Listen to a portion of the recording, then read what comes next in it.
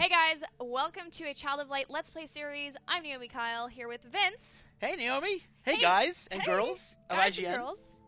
And warriors and sorcerers and whatnot. Yes.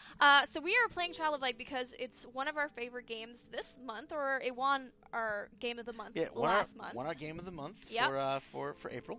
Yep, so we thought it was epic. I have just started playing, so I'm not super familiar with it, but I've heard so much about it. First of all, the art style is amazing. I love the story. It's a fairy tale. Just gorgeous. It's just gorgeous. It's super cute. And we're going to be playing through a really epic part, according to Vince.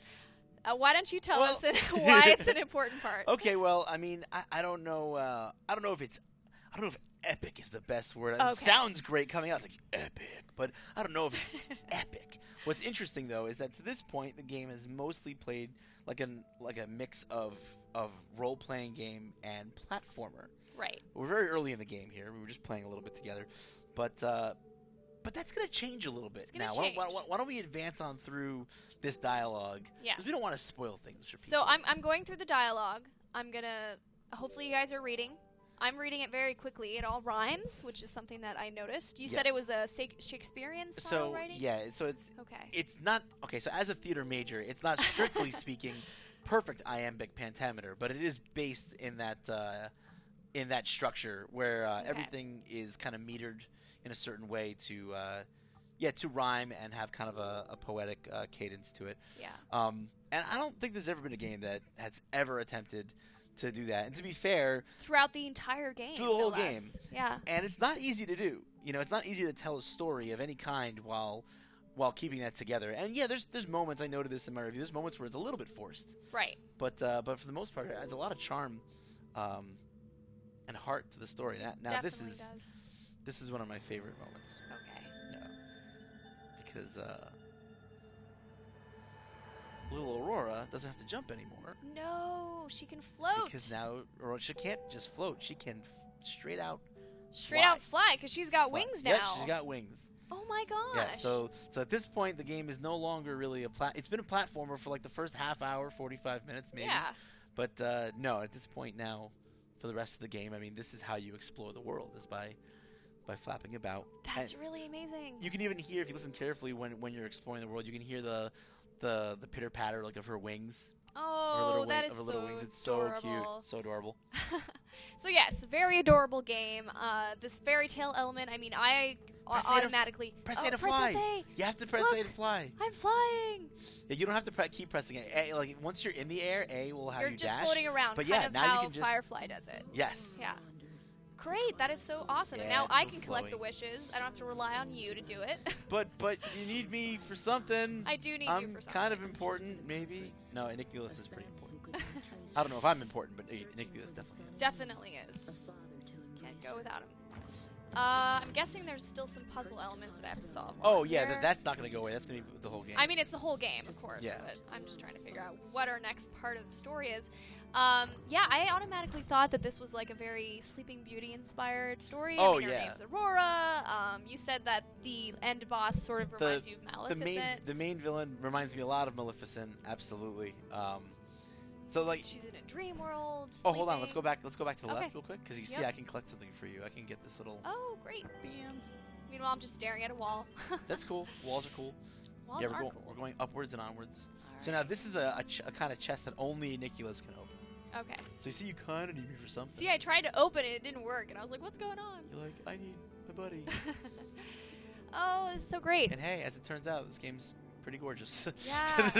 The water, I mean, it's like a watercolored sort of inspired style. There's wow, I mean, you're floating around, so it's very dreamlike, of course. Yeah, greatly inspired by ancient mono paintings and. Yeah. So we're just introducing you guys to this game, but we want to know, of course, what you guys love. If you haven't had a chance to play it, if you haven't yet, tell us what you liked most in this Let's Play video. You know what I love? I love playing with Aurora's hair as ign-lets. Are you playing with my hair? I am. Look, stop. Wait, stop moving. Look, watch. You're going to make all kinds of knots in my hair. This is terrible. You're having a bad hair day, courtesy of me. Yeah, exactly. You'll be able to make it look worse or good, however I choose. All right, let's see this guy. Or lady, my bad. Yes, Apologies. we have a friend. Apologies, Jessica. little lady. All right. Any unicorns balancing on balls? Is that what unicorns are known for? I don't know. So Jester is a cool character.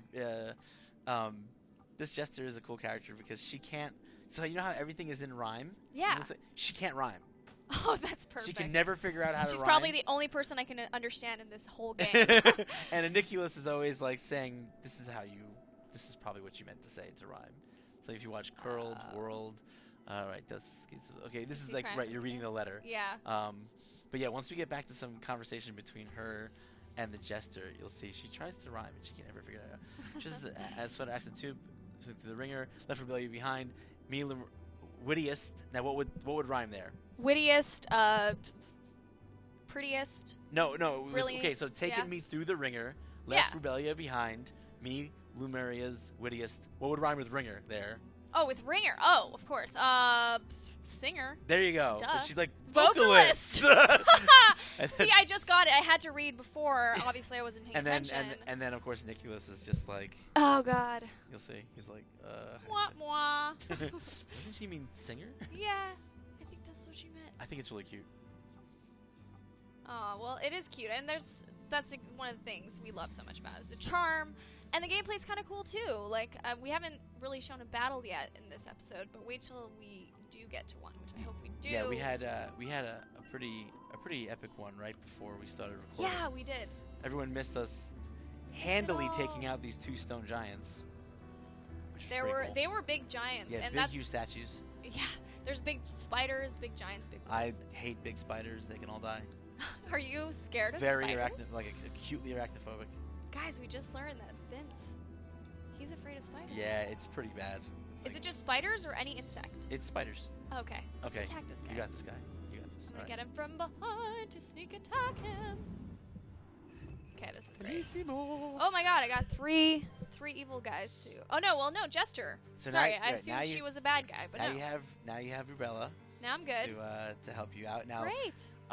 The biggest thing that she offers, so she's got Tumble, which is her basic attack, like your slash, but hers doesn't do as much damage as yours. Oh, okay. But it's on a short cast time, so she's very good at interrupting enemies, and she can also heal. And of course, healers in role-playing games are always a vital part of your. Now you can help me heal too, as.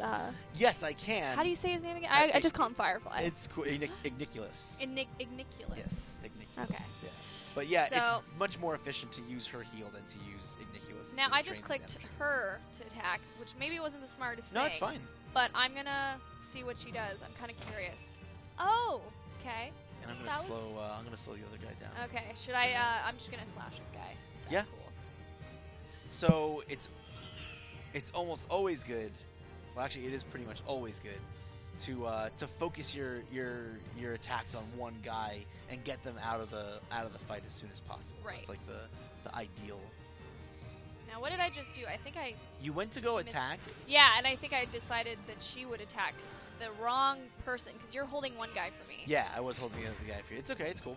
So yeah, I'm gonna slow this guy down because he's been hasted, so he's gonna move up the timeline very, very, very quickly. So should I defend at this point? So actually, no. If you do a starlight against him, because it's a little bit longer. To light? He's not necessarily that vulnerable to light, but it's a longer casting time, and I think the way it'll time out is you will interrupt him. Okay, so let's hope this works. Perfect. There you go. And now, if you want, now Rubellia's turn is up, but you might want to have her defend because then she can come in. And maybe tag this spider. Oh, there you go. That interrupt worked. That was perfect. Yeah, now have her attack this same guy, and you'll be able to interrupt him again. All right, coming for you. This is the way you manage everything in this game. Is all on. It's all turn-based, time-based. I mean, that's what time-based game is, right? Or turn-based.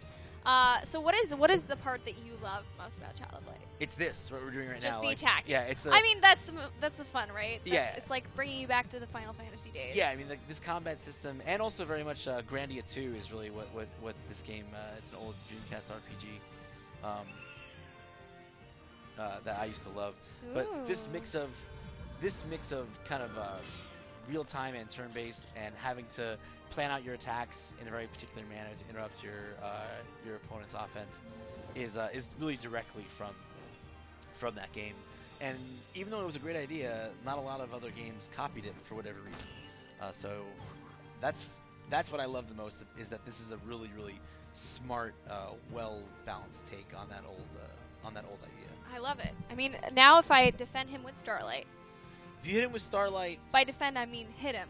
Yeah, by defend, right. By block it. Defend myself with Starlight is what I meant. Yeah, if you hit him with Starlight right now and I'm slowing him, you should be okay. Yeah, cool. Hopefully this guy goes down pretty quickly. Nice, oh, there you go. Perfect timing, because I think we're pretty much done with this Let's Play series. Yeah, absolutely. Not the series, but the episode. No, that's a good place to end it. It's a good place to end it. We looked like champs on that fight. Yeah, Let's and we met top. Jester. Yeah, exactly. And on top, always. So yeah, thanks for playing with us, guys. We are gonna have a few more of these every Saturday and Wednesday. I've set these up leading up until E3, because E3 is gonna be madness, and we won't really have time to do these. It's gonna be craziness. It's gonna be craziness. What are you looking forward to at E3? Honestly, I'm looking forward to things at E3 that I am not allowed to talk about yet. Oh God. Yeah, well, you know, that's why you guys have to stay tuned to IGN. Stay tuned to IGN, guys! Stay tuned to IGN, always and forever. You guys can get your hands on Child of Light if you watch this Let's Play and are, tempted to do so. It's $14.99 on all platforms right now. Pretty much every platform. And it's just a really fun game, and it's not expensive.